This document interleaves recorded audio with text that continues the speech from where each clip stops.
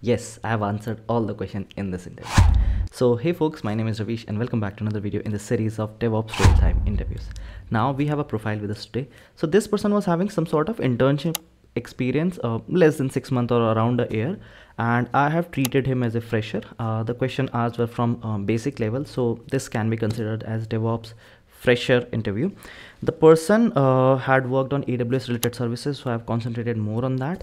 And the project that I did, I started with roles and responsibilities, and to explain the project, the person has worked on Jenkins and AWS related service like CloudWatch, ACM, EC2, EFS, a bit on Git and Grafana, and about monitoring as well. So I've laid a bit of emphasis on that. All right, so that would be about in today's interview.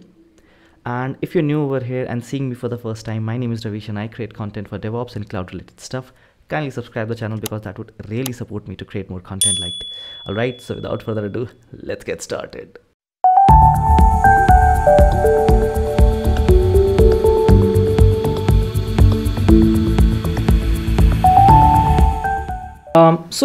Can you just walk me through your current roles and responsibilities? Okay, my current organization, we do more monitoring with Grafana. Then sometimes I also manage their Kubernetes cluster, whereby we do a lot of deployment. Okay, so like what exactly is your project? What do you do in your project? Well, we handle deployments, apps, and web application, whereby we get the images, we deploy them on. We set up the Kubernetes cluster using AWS, then and from there we set up the clusters, place them, set up the YAML file and all that, deploy them with the load balancers. But most time we use the ingress controller because we have multiple load balancer causes a lot of expenses for the organization. So we route everything through an ingress controller. So with the multiple balancers, and we always make sure that when any tool is automated, so when any pod is down, because use a horizontal auto scaler to make sure that any pod is down, the system is able to stabilize it at the same time. Okay. So the application that you work on, that you deploy, what kind of application it is? It's more of the fintech end of it. People that some of all these cash loan apps, people that give soft loan to small businesses, end of month salary earners, and all that. So it's more like a fintech kind of application. Yeah, I've done a little bit on e-commerce too. On e-commerce tools, whereby people shop online and all that. I've done a little of e-commerce, but it's more of fintech I've handled for some period of time, more banking services. Okay. So what is the tech stack behind this application? Like what language do you use to write this application, front end, back end? We do more bash scripting. Then, because I'm the DevOps guy, I don't do the development part. Well, we do more of deployment. So we do more bash scripting, whereby we use bash to do more of our commands. Then we use also YAML, yet another markup language to do our Kubernetes manifest. Yeah, that part I understood. I'm just asking, like, there would be some code, right? I mean, in some language that this application is written. So what is that language? Java, C#, Python? Oh, okay, it runs on Java. Yeah, more of Java. Okay. Fintech mostly runs on Java because Java seems to be more secure. Okay. So can you just walk me through all these steps that you have in your pipeline, like one by one, till deployment on the Kubernetes cluster, like step by step, what exactly is happening in your pipeline? Okay, so when we get we spool it up from Git, then we move it to definitely they have created an image and all that, so we deploy it to our Kubernetes cluster. So whereby we design and we run our manifest, our YAML manifest file. In the manifest, we also we embed the images and all that. No, So no. we run it. I mean, see, By the time we apply that, see. When you talk about Kubernetes, that's the end step, right? What is the first step that happens with the code in your pipeline? You are doing CI/CD, right? Deployment most part. times we yes, most times we do the Docker, we've Dockerized some of all these things already and Dockerized already. So It's already been graphic now, Dockerized. Docker file, we move it. So most of them they've created the image, so it's Dockerized already. So we created the image. So through the image we build our manifest on YAML. So with YAML language, then we run it through. Then we do first testing, deployment, then pass it through CI/CD through Jenkins. Okay, you are using Jenkins right now, right? You are using Jenkins here. Okay. What is the difference between Jenkins for our CI and CI/CD. CD? What is the difference between CI and CD? It is continuous integration where developers keep merging and changing their codes in a particular branch, usually the main branch, on a daily basis. Then CD, the continuous delivery, where those codes are picked up from the repository and are deployed for production.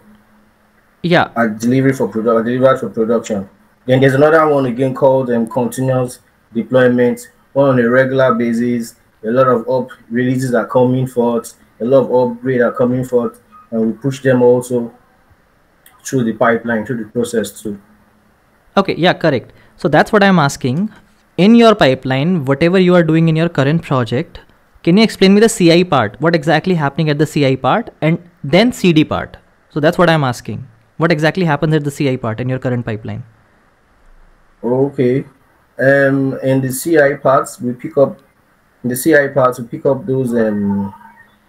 we get the what's it called? We run them through that same process using Jenkins. We make sure that we build, we test for bugs and all. Make sure that what they put there is free of bugs and all that.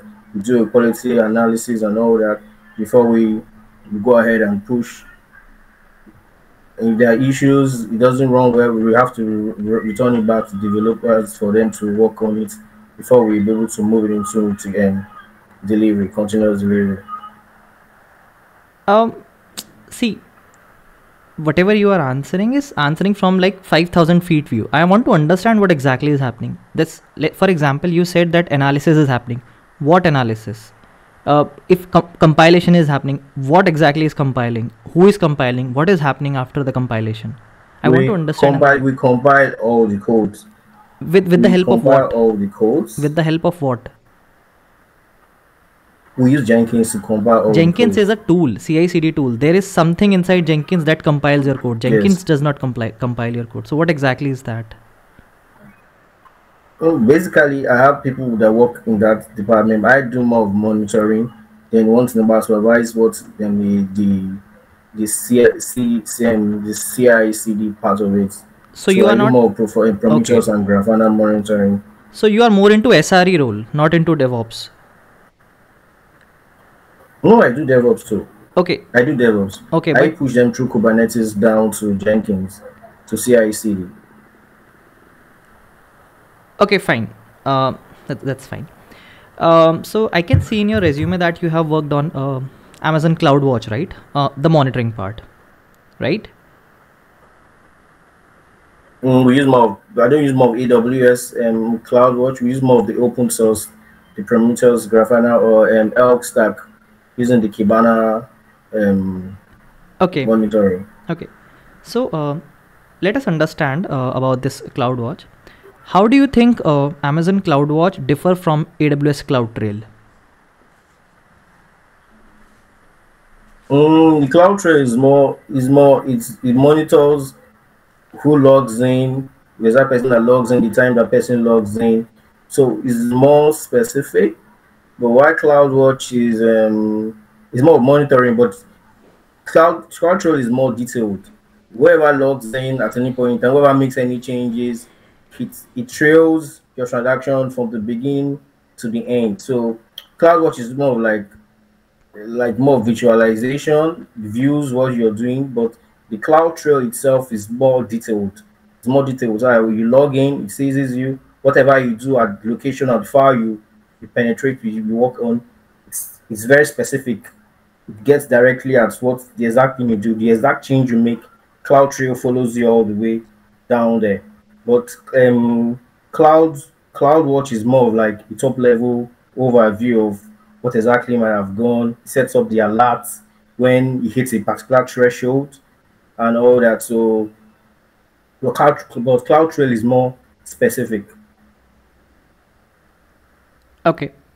Basically, when we talk about CloudWatch, it's monitoring service and it provides you real-time monitoring of the AWS resources. When we talk about AWS CloudTrail, it's a service that records API calls for your AWS account and delivers log file to your Amazon S3 bucket, or if you want somewhere else. Okay. Correct. When we talk about the usage, CloudWatch will monitor perform metrics. It will set your alarms. It will provide visibility into the health of AWS resources. When we talk about CloudTrail, it captures the API events, provide an audit trail for actions taken on the resources. You can use them together as well for a comprehensive solution. Okay, cool. By the way, how can you use CloudWatch alarms to automate action based on specific conditions? Have you used CloudWatch alarms? They've been to CloudWatch, but I can give you an overview. It's more Prometheus and Grafana I use, but I could give you an overview of my own understanding of. But you have written in your resume, that's why. I mean, in your profile it was CloudWatch. That's why I'm asking. Yeah. You can give your own. I would. Okay, with the Prometheus Grafana, so we log it onto our EC2 instance. We tie it to our deployments on our Kubernetes clusters, and we have an overview through our Grafana visualization. So from there we see how our clusters are performing, an overview on how the clusters are performing, and the pods are active and the pods are down. If there's a change in the pods, if there's what's it called? If there's heavy traffic, we get to have an overview of everything through our Grafana. So we see when there's a spike and when there's a drop, and where our CPUs are utilization, whether it's properly run, whether the system is overrunning our memory, to know whether we have to do an auto scaling and all that. So it gives us an overview of what is happening real time as our deployments are running on production. So we have a clearer view of everything. Okay.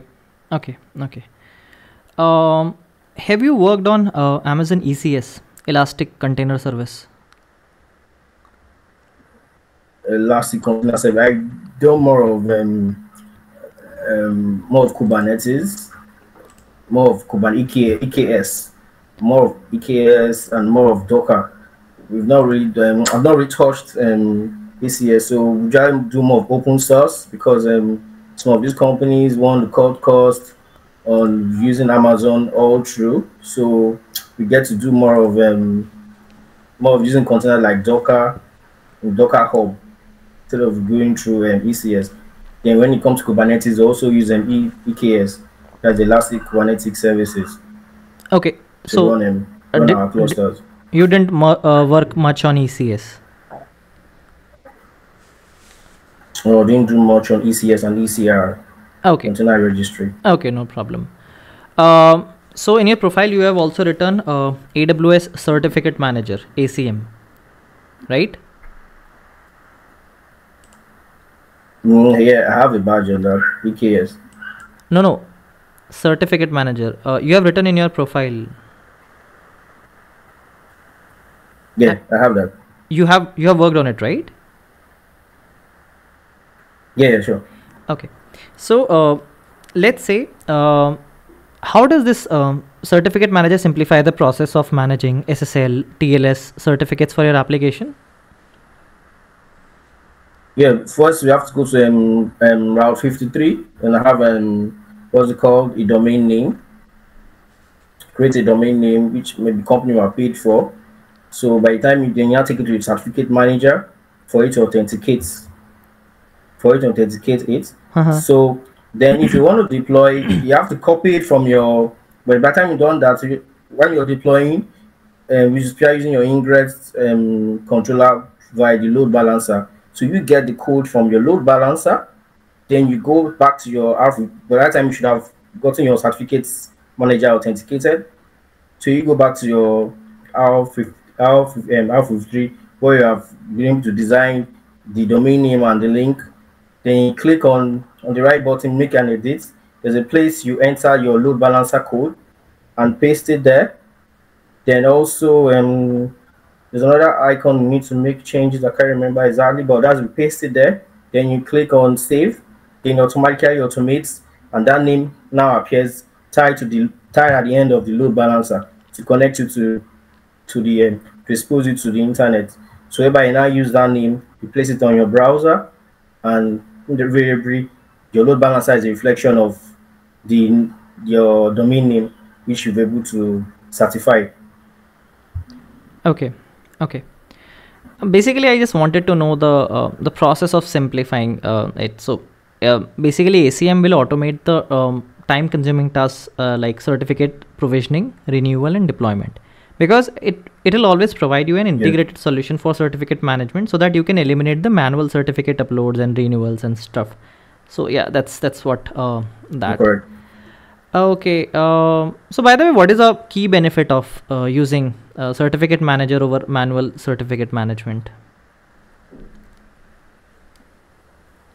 More of automation. It makes it faster, and the manual one it could be a little bit slow, but it's more of AWS generally. Everything about it is just more of automation, so it makes it quite fast and speeds up your work rate. Okay, yeah, I mean that's a very basic answer. Like, let's say, because the primary benefit is automation. It's more secure too. Automation, and it's also more secure too. Okay, I mean, to drill down more into it, this will reduce the risk of expired certificate, because this simplifies the management process and ensures a secure and a compliant environment. So yeah, that's one answer to it. Okay. You have worked on EC2 as well, right? Yeah, EC2, Elastic, okay. Cloud. What is the difference between on-demand instances? Yeah, okay, what is the difference between on-demand instances, reserved instances, and spot instances?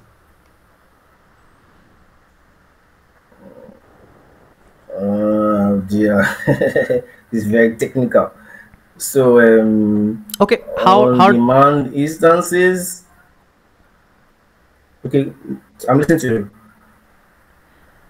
So you can go by the name. Actually, you can. Yeah, you can go by the name. So what would on-demand instance mean? On-demand is an urgency for you to. Is an urgency. As on-demand is, there's a demand for you to quickly use your EC2 instance. It's not something you want to use on a regular basis. So you just go in, do whatever you want to do, and come out. On the spot is something you want to do immediately, and you know, not something that you're going to last more than for too long. You want to make some corrections and all that. You go in and you come out. That is on the spot. Then the regular one is the one that you have to leave it there. So you keep your server running, you keep your network going on, it keeps running on a regular basis, just like that. So, and as it's running, they're billing you for usage, they're billing you for the volume you're consuming. AWS is billing you for all that. Okay, the correct, I mean, you're correct, but in one line, if you want to explain, it's like pay as you go pricing, because there is no upfront cost. Pay go, yeah. Okay. That's right. Pay as you go, yeah. What is reserve instances? No, reserve instances, maybe you're reserving a particular instance for a particular period of time. So maybe sometimes you might have to pay ahead, or ask AWS to reserve for a period of time. Just pay ahead so that they can reserve. So by the time you just need it, you go ahead and make use of it. So it's like the name reserved, something that has been reserved for you, kept somewhere for you. But why should I use reserve instances? What's the I mean, what I'm getting in return. I could use on-demand instances, right?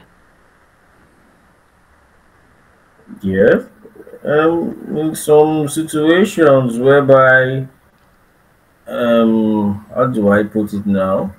Maybe a particular IP address or whatever it is you want to make use of that particular IP address at this particular time and all that, and you have to ask okay for it to be reserved for you. Maybe particular client base is familiar or something is familiar with this particular IP address, and you don't want to lose that particular IP address. Maybe I might have stored a lot of information on that file system and all that, so you just put it on reserve so that you don't lose some important file attached to that reserved instance. I don't know whether I don't know if I'm correct. See, reserved instances is preferred when you want to have a significant cost savings in exchange for a commitment to like 1 year or 3 year term. It is best for predictable workloads. Okay, that's how it is. Okay, what do you mean by spot instances? Spot instances are instances that, like in an emergency, you just go in and come out. It's not something reserved for you. It's just something you want to quickly go in, work on the system, and you come out like on the spot. You want to quickly go make some changes, and it's not something you have to leave running for a period of time. So it releases a lot of costs. Not something you want to keep running. So it's on the spot. See, when you use spot instances is basically when you bid for unused EC2 capacity so that it provides potentially substantial cost saving. It's basically used for fault tolerant and flexible applications. See, remember it like this. On demand flexibility, reserve instance is for predictable and steady workloads, and spot instance for cost optimization, especially for fault tolerant and flexible applications. Okay. Okay, let's talk about one more scenario. Okay, by the way, how do you enhance the security of EC2 instances, and what is the role of security group and network ACL in this context? Okay, and when it comes to security group, they got inbound rules and outbound rules. So security group, the outbound rules are open, the inbound routes are not. So you have to open up the ports for the inbound routes to work. But the ACLI, that's on your VPC, the networking end, you have to, the both inbound and outbound are open already. So, but you can need to make further adjustments in case you want to secure your subnets more often. But when it comes to the security group, the inbound is always closed, so you have to open up the ports, but the outbound is always open. How do you enhance the security? That's my only man. That's my choice. And depending on, like, when it comes to security group, and you're working on maybe ports 80, and you want to connect with your server, you could go to your and open up the ports at port 80 on your security group to allow it to open that's on your outbound rule on your security group, for it to be able to allow it to connect to the outside, like in case you're to your server out to the outside, to your client, sorry, your client base outside. So basically just open up the ports at the outbound and inbound rule. That's how you announce your security, making those adjustments. Okay, so see, when it comes to enhance the security for EC2 instances, you can utilize the key pair for secure SSH access. Implementing security patches is another thing. Okay, SSH keygen. Okay, yeah, I get what you're saying. And I don't understand that from that end. You can use IAM roles and to grant permission securely. So that's how you can Yeah, IAM role security. Okay, IAM role SSH keygen. I know that. Okay. To authenticate. Oh, I didn't know you meant to authenticate. Yeah.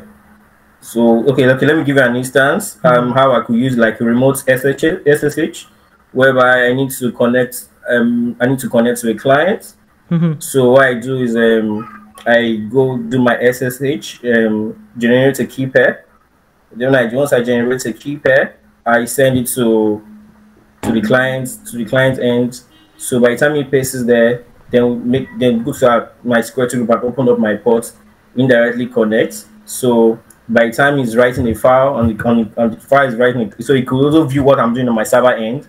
He could see everything I have on my server end through SSH key gen. So I generate a key and I push it. Then he goes to his authorization key and paste it there. So two of us are paired up at the same time. So at the same time, as I'm touching some files on my own end, he's able to view it from his own end. And anything he does from his own end, I can also view from my own end. So using that SSH or SSH into him, get the public IP address or private IP address into it, click on it, then he could also view me, because the synergy is just once I have his own IP address, after merging with the keygen, I'll be able to view what's happening at the other end, while I can also view what's happening on my own end.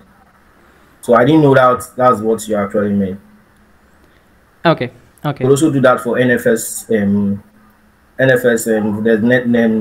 network file system is also most the same kind of connection too.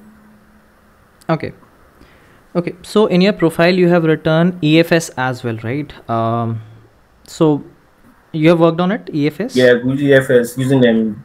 The documentation, yeah, using them, I've set it up using them, the documentation, the Kubernetes documentation, something I've been able to do. So you could always writing files on pair systems together, whereby they can view my EFS and my document by EFS. But I don't. My company is always cost optimization, so you don't usually want to put money out for EFS because it comes also with its own cost. But using Kubernetes and documentation, followed by step, go to Ayambro, do that, go to your ERN, get it pasted there, do a lot of configuration before it sets up using the documentation on Kubernetes. Okay. So what is the difference between Amazon EFS and EBS? And in what scenarios would you choose EFS over EBS? Okay, EFS is elastic file system. They can have some files I want to save. I could save them. Then EBS, maybe I want to save some. Do I say images? No, images are objects. When I want to save maybe some database, some database, customers information database, I could save it on EBS. EBS is quite easy to manipulate because they are saved in like more blocks, so it's easily accessible.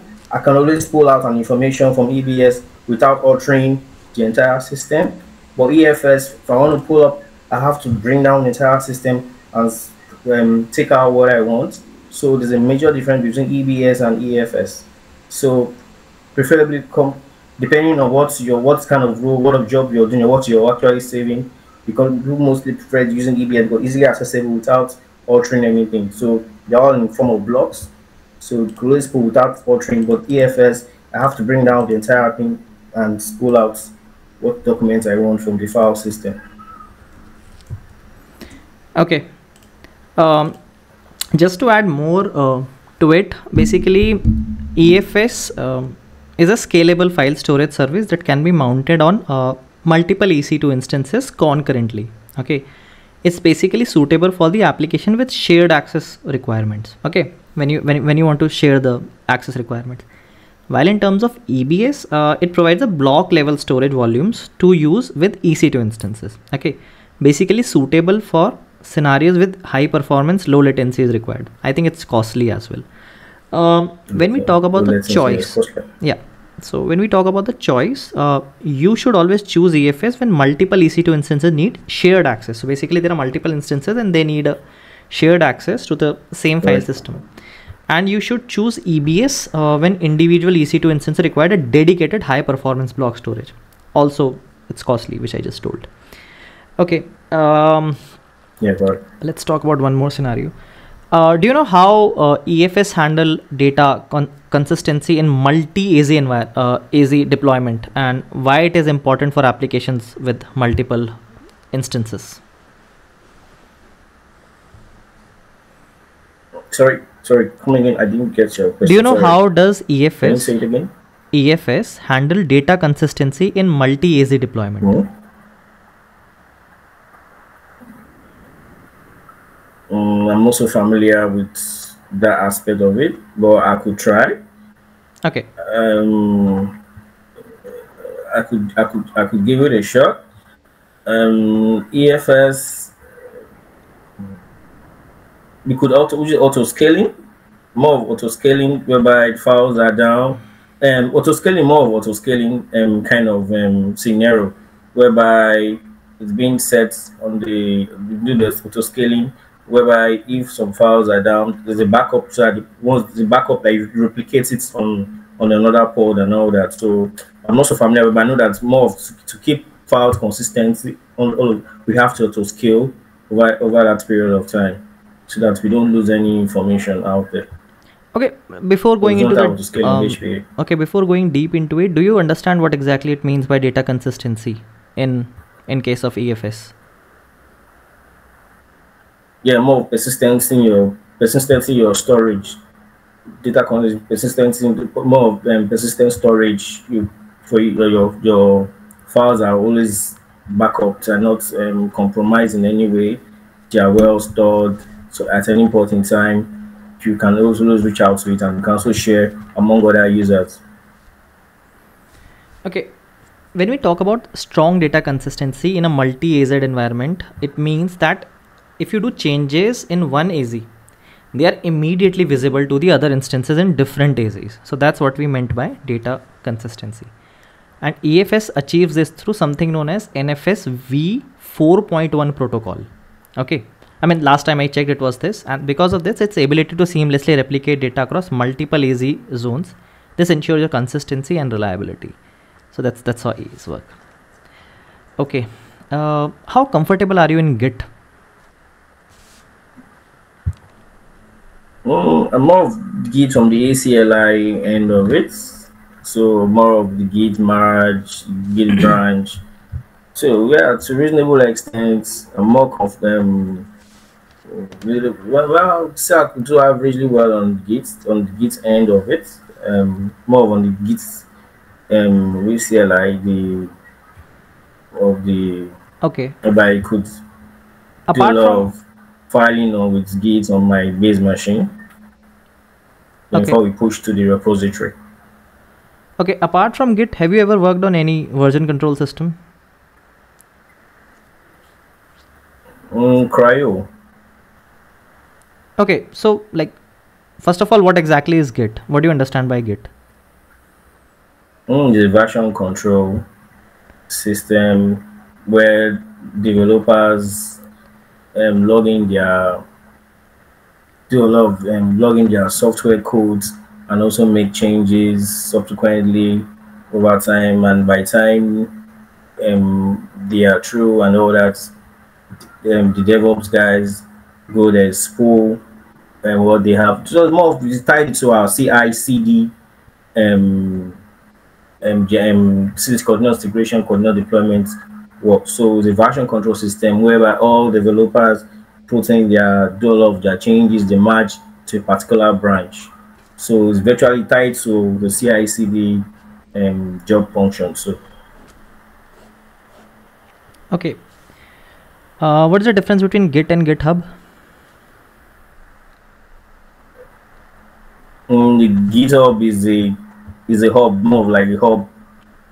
Then the visualize and has the GUI of Git is more of GitHub, whereby the Git itself is the CLI, the command line interface, whereby all those commands are worked on, whereby you create your file, touch your file, you do your Git commit and all that, your Git add, your Git commit on your CLI part. So it's more of what's it called, the terminal kind of work you do there. But the GitHub itself is like is a visualize, a graphical user interface. It makes it look very good, so it's more of easily accessible.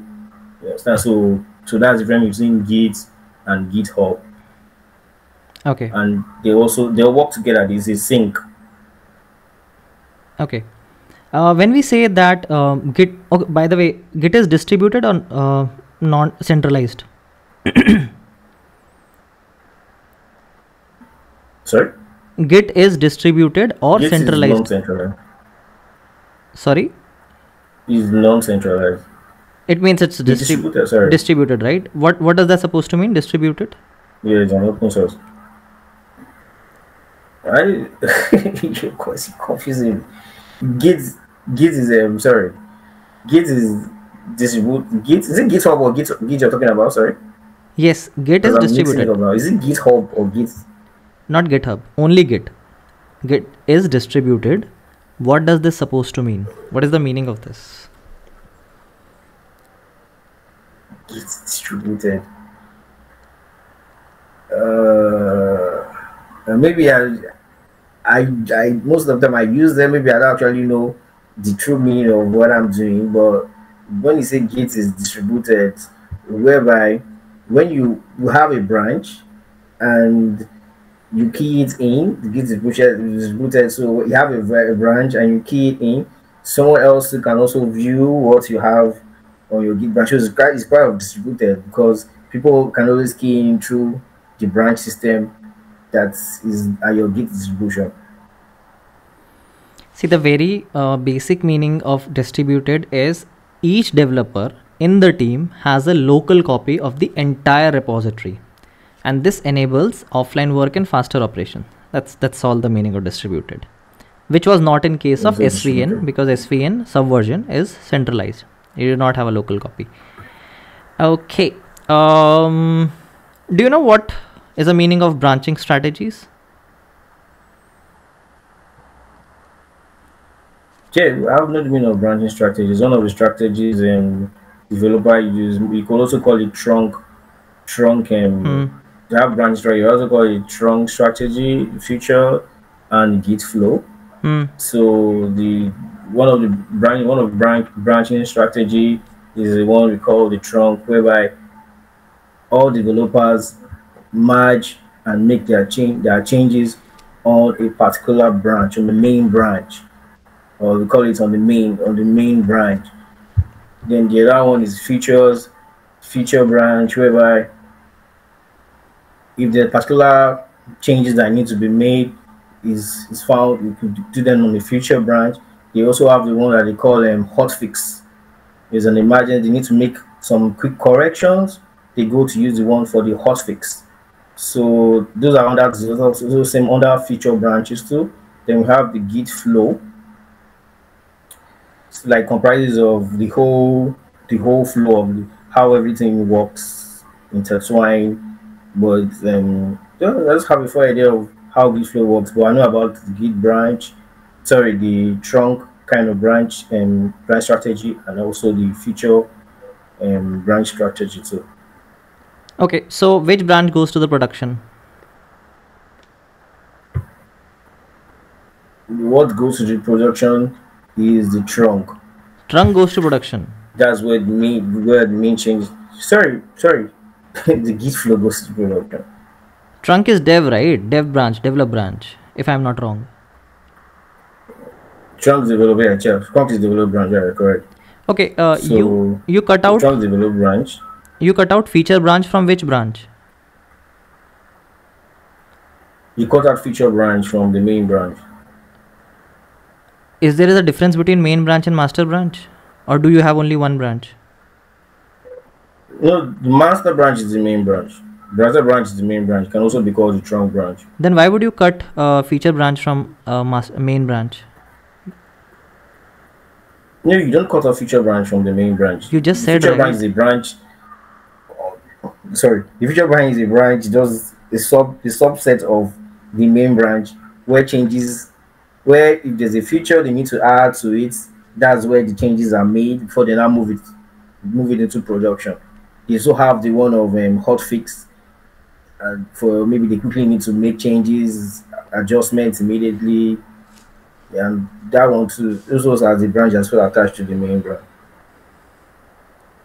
Okay. Do you understand what is an hotfix branch? Yeah, I have a full idea what happens in the hotfix. Okay. Okay. Hotfix branch. So there are multiple scenarios in which we take hotfix branch from master branch. Just give me one scenario. Okay. Let me give you an instance. Assuming fix or fix. There's a feature that's, oh sorry, no, this feature that word. There's hotfix is so like an emergency. They need to change. Maybe there's what's it called? Oh sorry. So one second. Let me put my words together.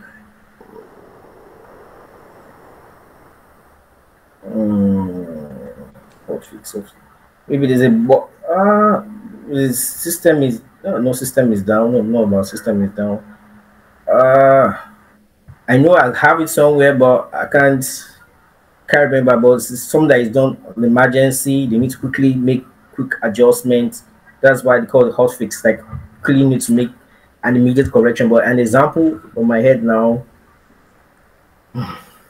Okay, yeah, I mean that's more relevant. So let's say if you have given a release to some client and something goes haywire in the production, and you immediately need to fix it. So you do not go through dev, stage, prod. You do not go that way. You just take a hotfix branch from the master branch, fix it, and then down merge it. Go down to the stage, then UAT, and then dev. That's how you done. It's one of the strategies. It's called back merging. Okay. Okay, so I have come to your favorite topic now, Grafana. Okay. So let's say, okay, let's start from the very basic. How does Grafana contribute to monitoring and visualization in DevOps environment?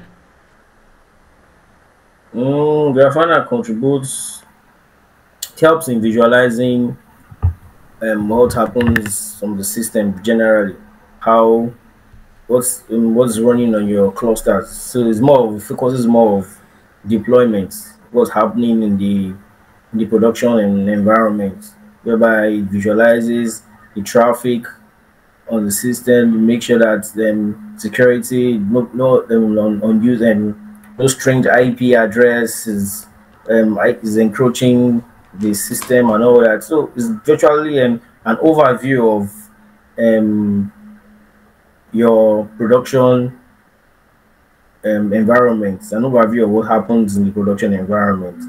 So when there's a spike, you see it up there, more of a GUI graphical user interface too.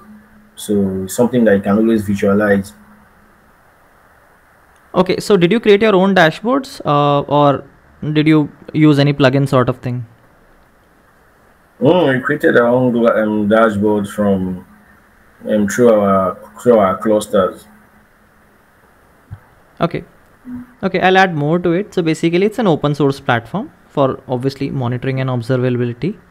Dashboards are customizable and you can integrate it with various data sources like CloudWatch, Prometheus. It's very common, Grafana and Prometheus. Elasticsearch. So they'll consolidate the data into unified interface for analysis and troubleshooting. It's great actually. Also, it's critical for the real-time visibility, trend analysis, anomaly detection, a lot of stuff. So tell me a scenario in which you integrated with what data source?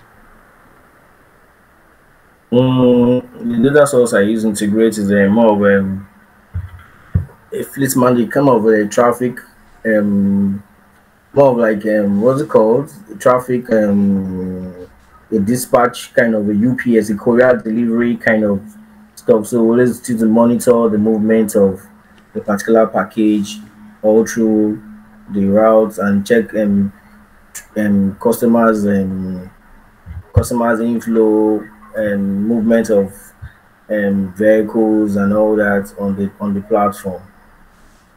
I don't know whether I don't know I understood your question very well. Okay, no problem. Okay, cool. Do you know what is Grafana plugins?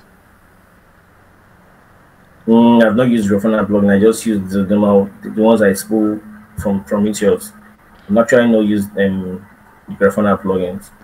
Then how are you how did you create the dashboard and how did you visualize in the dashboard, Grafana dashboard? Yeah, I had to spool. I spooled the plugins from my. I had to run it through my clusters. So that's how I connected to through my Prometheus. In Canada, Grafana plugins, I got them through the Grafana cloud. Okay, okay. So I'll just walk you through. So Grafana plugins is basically the extension that can enhance the functionality of Grafana. They can provide additional data sources, panel types, integration. That's pretty much about it. Okay. So CI/CD tool that you were using is Jenkins, right? CI/CD tool with Jenkins. Okay. Okay. So what exactly is Jenkins? Jenkins is more of an automation tool for your continuous integration and continuous deployment. It's fully meant to be is fully automated to keep monitoring deployments and delivery. So and it connects straight to your it connects to the gates and also connects to your Kubernetes clusters and also have an element of it connected to your Docker. So those are more like three arms of your Jenkins. So it's more of a tool that picks up all this and routes it to your CI/CD Okay. configuration. Okay. In what language Jenkins is written? More of like Jenkins written in Java. So there has to be a Marvin, there has to be a Java Marvin tool for it to perform effectively. Is it open source or paid? Jenkins. Sorry? Jenkins is open source or a paid software? It's open. Jenkins is open source. That's why it's very popular. A lot of people want to use because it's open source. Okay. So if I have some problem in Jenkins and I have to reach out to someone to help me out, is there any body that controls it where I can reach out?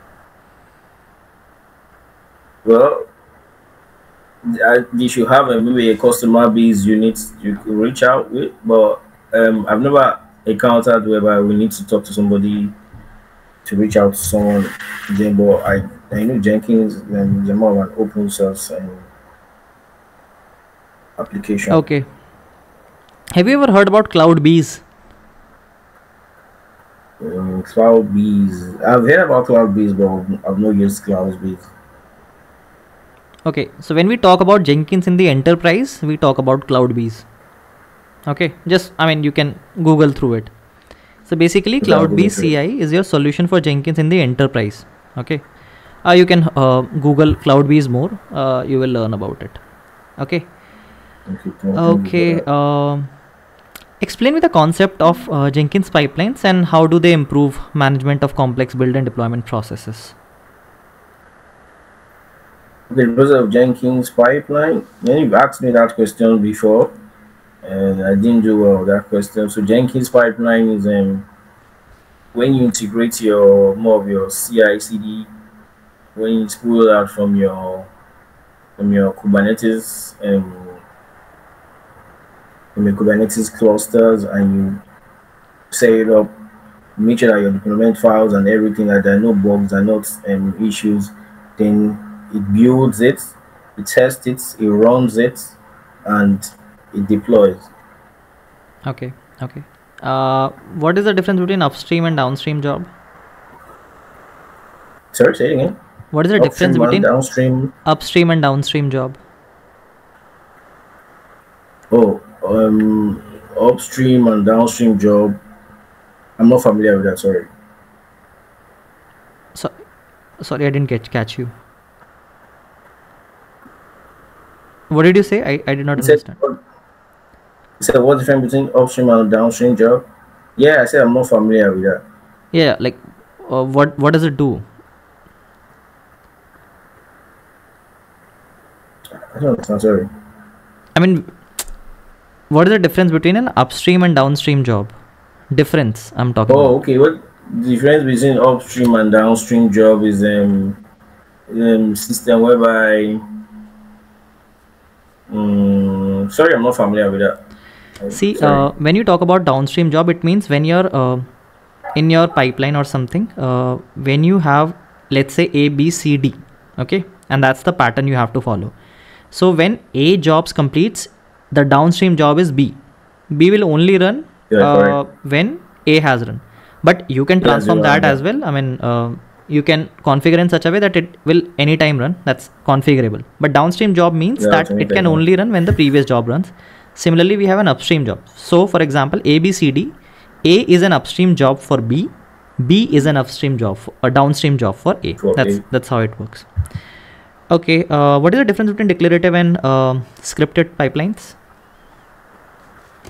Declarative pipelines, scripted pipelines are the ones that scripted are programmed already. So they move based on what scripted, like an instruction that's already given. Declarative is declarative is different from scripted, whereby if there are issues, it slows down. It's not more of it's semi-automated, more of that. But the scripted pipeline is fully automated. It goes through the script and moves seamlessly. Okay, okay, okay. So let's talk about Kubernetes now. Okay, and this would be Okay, my last topic for today. I'll mix the question with Kubernetes and EKS. Okay, that's fine. what That's fine. exactly is Kubernetes and how does it simplify the deployment and management of containerized application? Yeah, Kubernetes is more of use for orchestration, whereby you have large volumes of application you need to deploy. That's why it's called Kubernetes clusters. So it's able to manage large volume of application and handle the containerization and all that, so that they all move seamlessly. They are mostly used for microservices kind of application, whereby there's a difference, like whereby having monolithic and microservices. Microservice whereby you can always work on a particular aspect of an application. You can work on, on an application without it affecting the entire system in the cluster. So Kubernetes actually makes work seamlessly because you could absorb a lot of application at the same time and all of them working seamlessly. And more of how do I put it? It makes work fast, it makes work easy, less error, and yeah, then yeah, I could go more talking about replacement of nodes, the using the controller, the scheduler that schedules the job, and all that. So okay, I don't know. Yeah, there's another question you can ask me. Okay, okay. How does EKS simplify the deployment and management of Kubernetes cluster? Yeah, EKS is more of license automated already. Instead of this, more is the cloud technology that's automated. It's different from when you use your Cube ADM that is on premise. So EKS manages the master node and the worker nodes all along together without a lot of things happen at the background where you don't see schedules, all the activities going on with the kubelet from the node connecting to the master node. So it automates everything from the background. So it makes work kind of fast and seamless. So you don't get to know that there's a lot of work happening in the background. Then when you're using your premise, your Cube ADM and all that, you get to see you have to manually do all this by yourself. Okay, okay. Can you explain me the role of worker nodes in an EKS cluster and how you can scale them? Okay, yeah, worker nodes are mostly where more of your deployment, your application are embedded where they are, where they are, and the way it's designed with EKS nodes.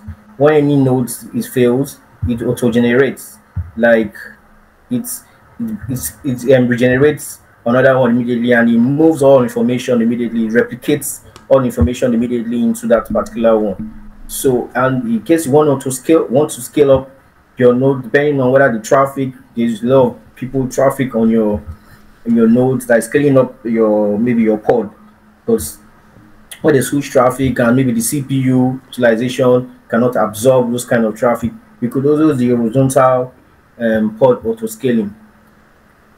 So it makes sure that at every point in time, if there's huge traffic, it generates a lot more pods to absorb traffic. If traffic goes down, some of those pods also goes off. So I could set it up. I can now set it up on the system whereby you view it real time online, whereby the when the nodes when the pods are going down, you see when there's more traffic, it regenerates itself again. So that's a fair idea of what I know about EKS node and how to scale it up. Okay. Generally, worker nodes, when we talk about, these are generally EC2 instances in the EKS cluster responsible for running the pods. They communicate with Kubernetes control plane to manage the deployment of containers.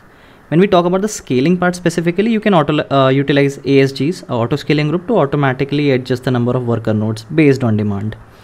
Okay. So can you explain me the architecture of Kubernetes? Okay, we'll explain the architecture of Kubernetes, whereby we have the main the main the main and they will have the worker node, the main node and they have the worker node.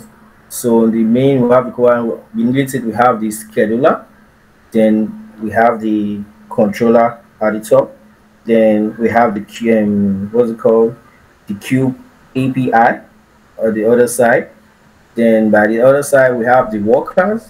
The workers have the the cube the kubelets. The kubelets actually connects to the main. The kubelet is actually found in the worker end that connects, that speaks to the main to the main to the main node by the API, the cube API. So then we also have the kube proxy that generates, connects, that has a network that links up from the worker node to the main node. Why the node scheduler, which is on the main node, actually is the one that schedules jobs at every point in time. So it's more like a big. Let me give you like a simple example. More like a mothership that has all the containers in it and the small ships that comes to lift containers and distribute.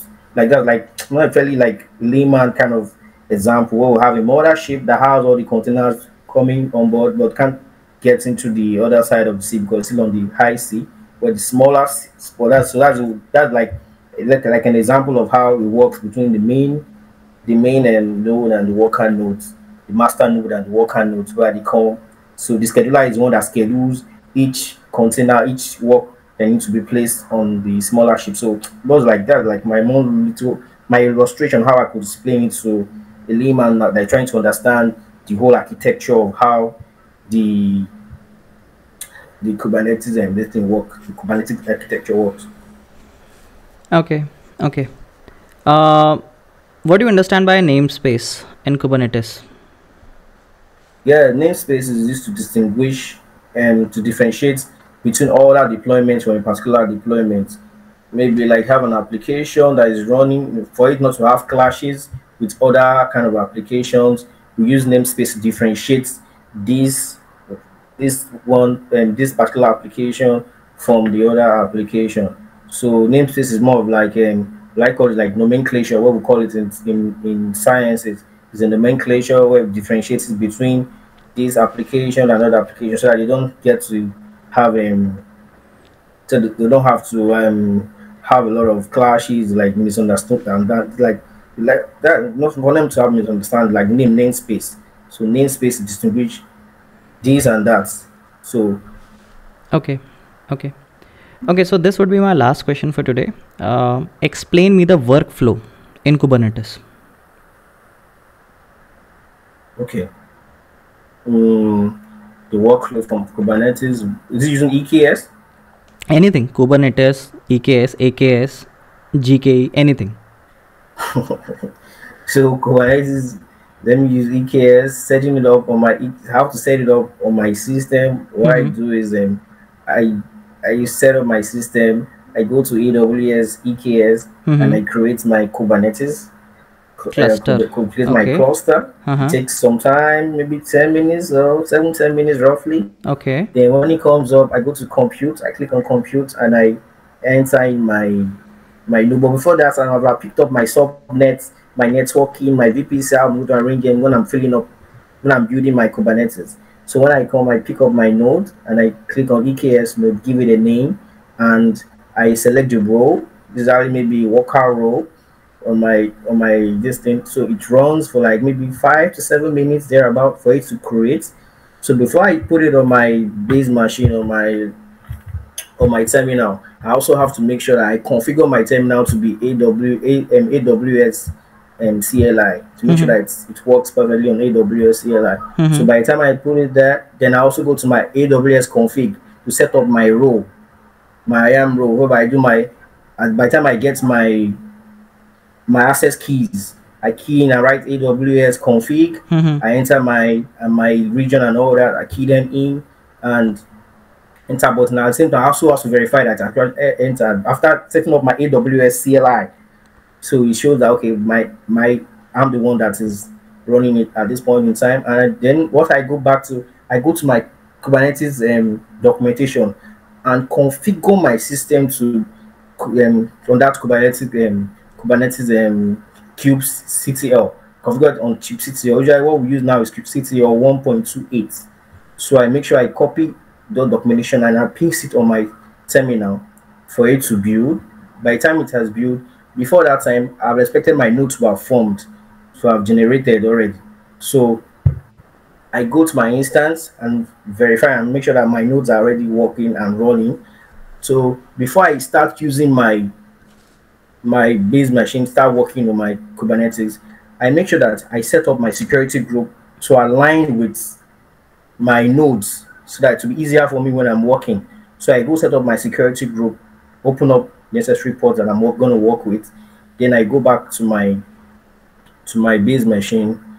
Then I say cube, and I say AWS EKS Mm-hmm. update cube config, my region, my Kubernetes name, that's my EKS name. Then I click enter. It automatically will adding to there, Mm-hmm. adding to Kubernetes there. Then I say kubectl get node. I see that all my nodes are ready and Mm-hmm. they're active working. From there, I move on with my deployment and I create my simple deployment file and using YAML language as Okay. do my Okay. manifest. Okay. I would like to stop you right there. So whatever you just told me is not exactly the workflow. It's basically how do you create a cluster inside EKS, which is correct. I Okay, mean, yeah, the maybe process maybe is I didn't correct. understand your question. Yeah. So the answer is correct. It's just it's for a different question, like how do you create an EKS cluster? It's correct, 100% correct. I'm looking more for a workflow. See, as a developer, as a DevOps or an SRE, you create a manifest file, right? That's the first step. What happens after The that? manifest file, yeah. Yeah. What happens after that? Um, after I create my manifest file, that's control minus F, my YAML file, it creates by itself. By the time it creates by itself, but it depends on if I want to make a deployment, I want to do run a cluster IP or I want to do a node port. So if I'm not going to run a node port where I put my port on my manifest file, which is already written there. So I have to do like a testing to be sure that the image I have there is good, is up and running. So I run a node port on it, and I get my IP address where the worker node is on. Then I paste it on my browser. I put that, and I find out that okay, this my image on my manifest file is running accurate. So with that alone, I've I've left that. So I move straight to working on my what's it called, the ingress controller and the load balancer, because I still have to go back and edit that notepad because I wanted to be sure that okay, I've tested that this the image is good and the browser is fine. So I go back there and edit that and put cluster IP because I'm going to use my ingress to run it. So I go back and set up what's it called, my ingress file. I use the Kubernetes documentation to set up the ingress and all that. Then when I'm done with that, I make all the necessary corrections from that YAML file. I change my ARN. I work on my CI, CDR, and all those. By the time I set up all those things, then I run it.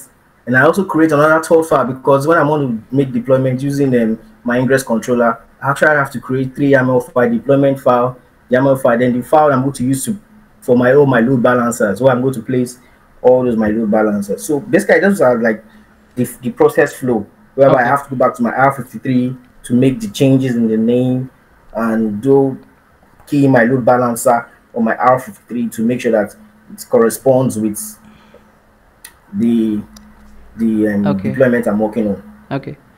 So basically, if I talk from 5,000 feet view, so the first step is your user or a developer or a DevOps guy. It defines the desired state in the application using Kubernetes manifest. The next step is the API server. It accepts and processes your manifest, storing them in etcd. Third step would be controller manager and scheduler, which monitor changes in the etcd and work to reconcile the desired state with the actual state.